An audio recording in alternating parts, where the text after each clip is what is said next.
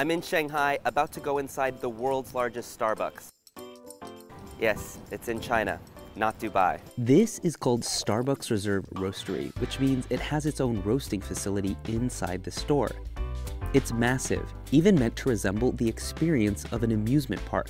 This is the map inside. It also serves as an innovation center. Beer infused with coffee.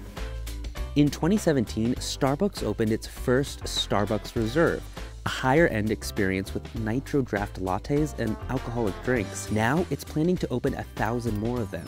But the roastery is on another level. This is what's known as the tasting room. It's for organized events, tastings, things like that. The craziest part? There's a separate standalone Starbucks literally across the street. One of the first things you see when you walk in here isn't anything related to coffee, but is actually chocolate. It's kind of like being at a Godiva store. The roastery is hard to miss.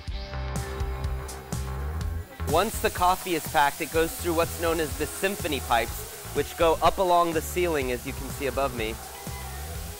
And then it goes all the way over to this coffee bar. At the root of this store is, of course, coffee.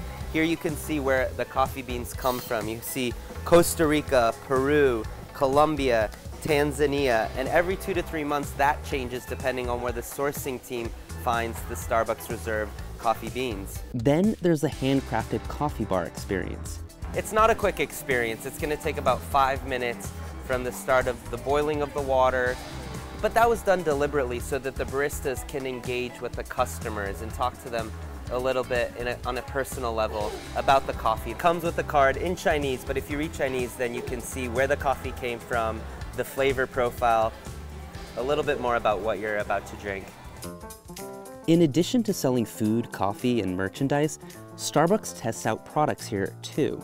This is a beer infused with Starbucks coffee. It's exclusive to this location in Shanghai and one flagship store in Beijing, so you can't get this outside of China. My brain is a bit confused if I'm going to a 9 a.m. meeting or a 6 o'clock happy hour.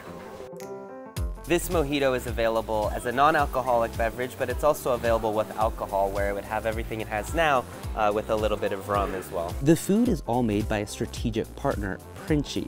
It's a Milan-based cafe and bistro that has croissants, pastries, and even pizza. Coincidentally, I tried out a Princi just a few months earlier in Milan. So, is their pizza in Shanghai as good? This pizza, not as good as it was in Milan. I suppose that's to be expected. Also, it's certainly not cheap. A slice of pizza costs 78 yuan. That's more than $10. Working here is a title that's considered to be earned.